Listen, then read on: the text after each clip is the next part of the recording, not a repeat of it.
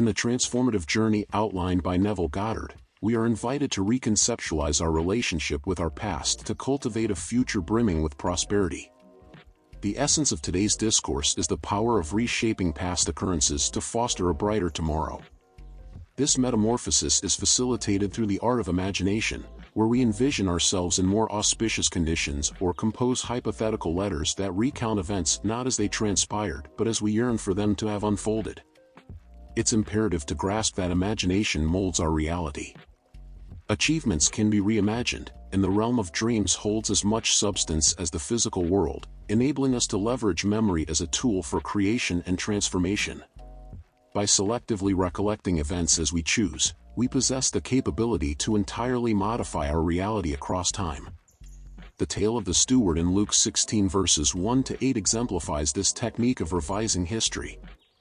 We hold the power to remodel our surroundings by meticulously altering the chronological order of events in our minds. Though this method may raise ethical questions, as the gospel itself critiques the pursuit of accolades through deceptive means, such manipulation of the past reshapes the present and, consequentially, the future. This narrative serves not as a frivolous exercise but as a profound lesson. Altering our perception of the past reshapes the energy we project into the future, thereby transforming our destiny. Our present and future are constructed upon the energy derived from our past. If this energy is negative, our current and future circumstances will reflect that. Yet, drawing positive energy from the past doesn't require its perfection.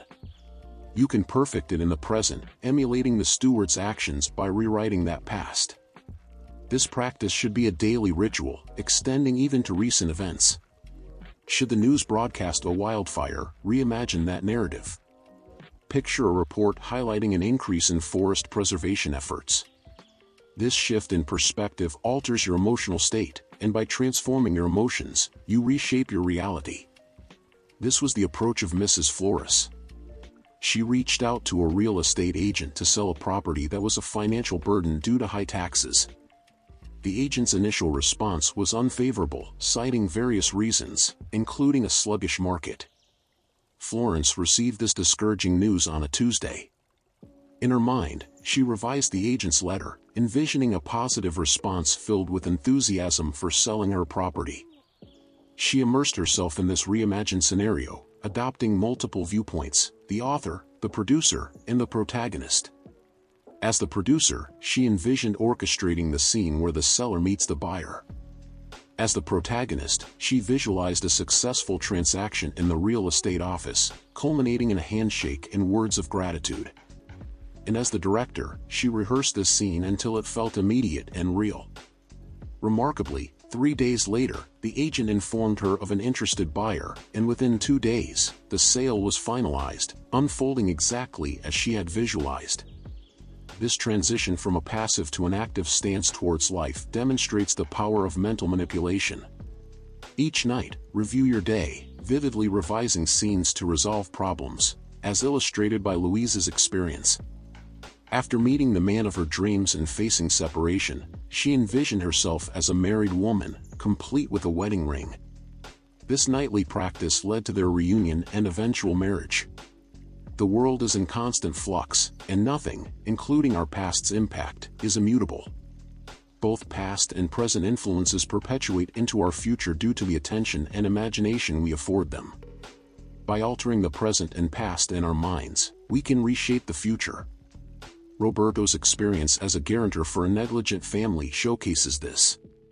Through imagination, he transformed his perception of the family, leading to an unexpected resolution where they became responsible tenants. Similarly, Mrs. Susie overcame decades of back pain by revisiting and altering a childhood memory of a fall.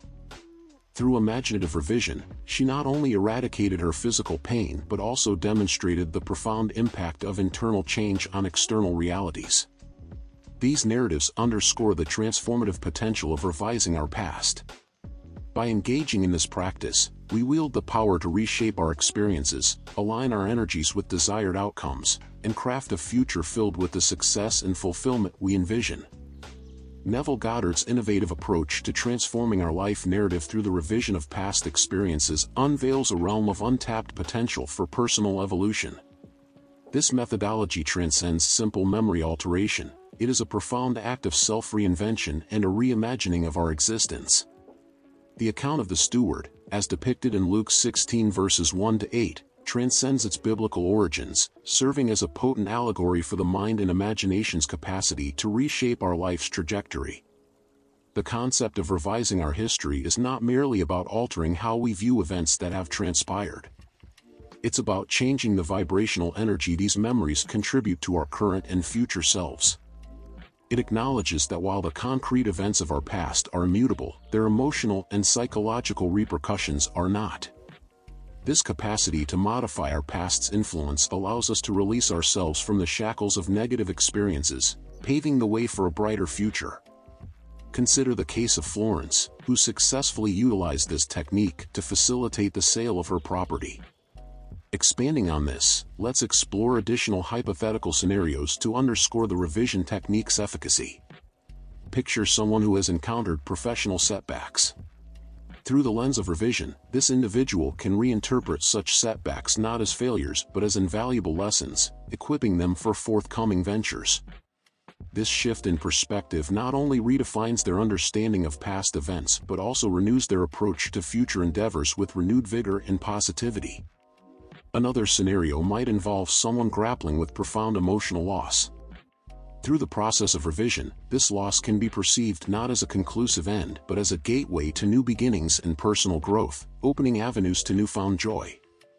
This transformative internal dialogue can offer significant healing and freedom. It's crucial to clarify that the practice of revision isn't about negating or overlooking the adversities we've faced. Instead, it's about recontextualizing our experiences, acknowledging them while choosing to view them in a light that fortifies and equips us for a better future. Integrating the practice of gratitude with revision, as Goddard advocates, enhances this process. Reflecting on our day with a lens of gratitude allows us not only to recast events in a more favorable light but also to appreciate the lessons and opportunities they've presented.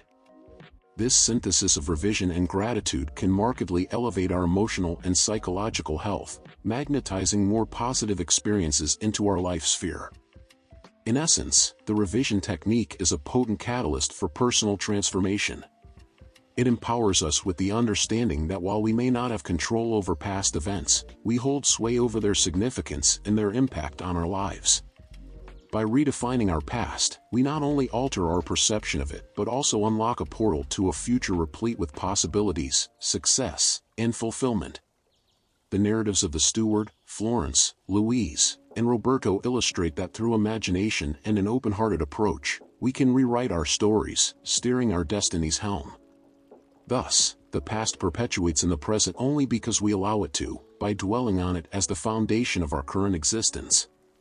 If it must persist in the present, then let us reshape or reframe it, ensuring its influence aligns more closely with our desires. The steward's inquiry, "How much do you owe my master?" followed by the directive to take your bill and write down 50, as recounted in Luke 16 verses 5 to 6, serves as an invitation to creatively reinterpret our memories, thereby influencing our future trajectory. This narrative of the shrewd steward beckons us to courageously alter our recollection of past events, to favorably shape our forthcoming experiences.